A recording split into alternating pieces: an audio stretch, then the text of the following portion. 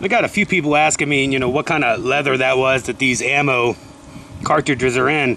Believe it or not, those cartridges are pretty old. I used to actually carry that reload strip right there for a few years, and that goes back a long time because it still has Federal 357 Magnum Hydra shocks in it.